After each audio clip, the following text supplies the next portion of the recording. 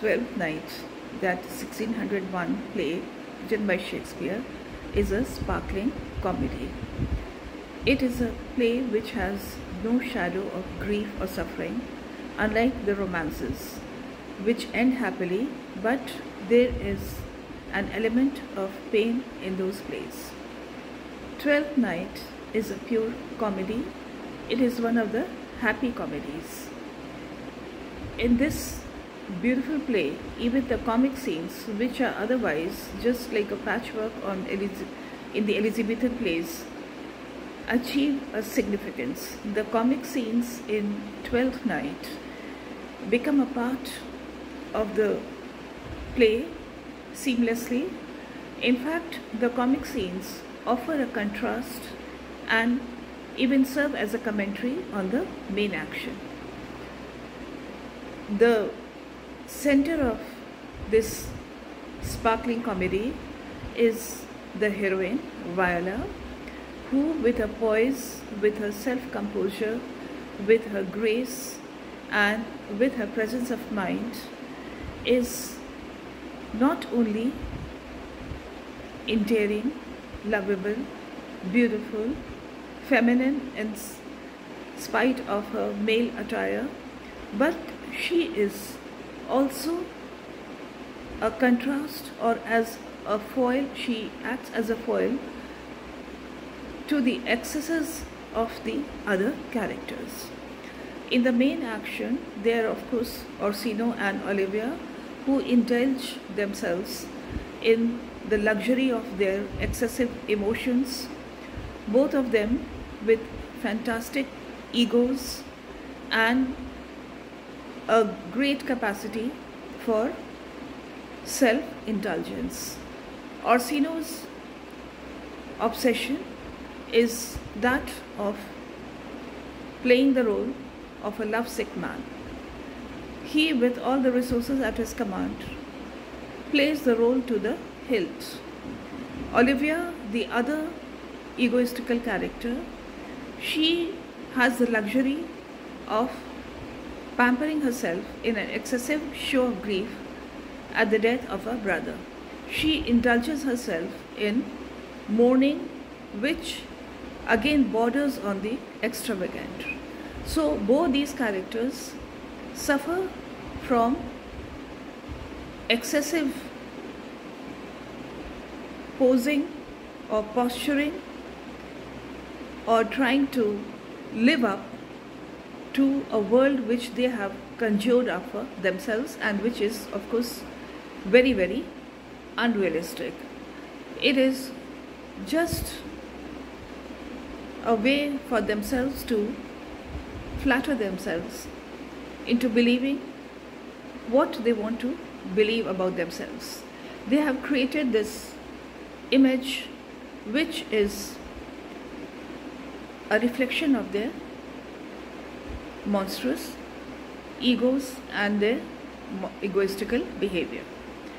In the comic scenes, we have the excesses of characters like Malvolio and Sir Toby. Malvolio's excess is of course his puritanism, his self-righteousness, his judgmental attitude, his moral posing and his constant belief in his own perfection. In this behavior of his, he reminds us of Joseph from Wuthering Heights, who was an equally insufferable character, full of his moral policing, his religious hypocrisy, and his constant belittling of other people. Sir Toby, along with his cronies, is of course devoted to hedonism and his excesses of pleasure seeking, to which he unabashedly indulges himself or devotes himself to In contrast to these characters, all these characters whose behaviors are bordering on mania and obsessions, they have this obsessive streak in them.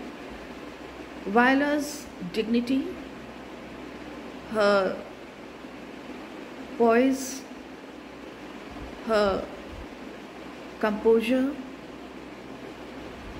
her self-control, and her quiet acceptance or forbearance, we can say, is really impressive. She is one of the most endearing heroines created by Shakespeare.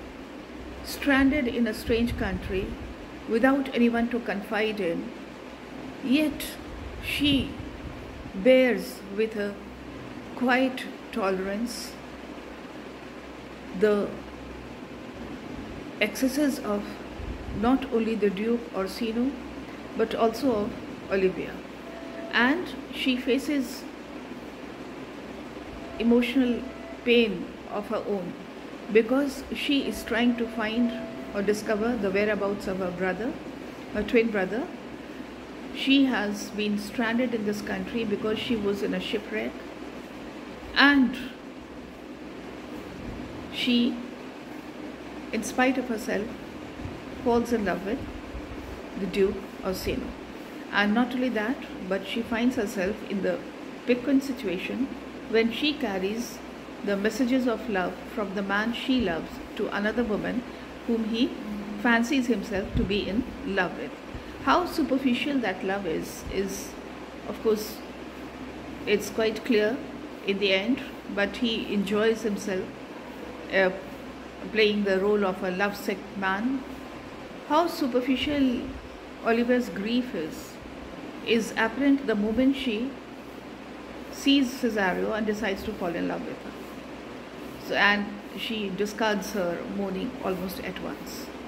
So, Viola, at the center of Twelfth Night, is full of a feminine grace, beauty, intelligence, as all Shakespearean heroines are, and also she is a foil, or she is, in her persona, she is a commentary on the ridiculous, absurd, egoistical, and maniacal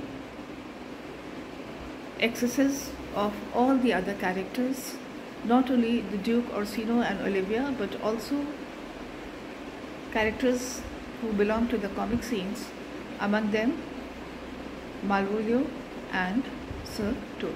Thank you.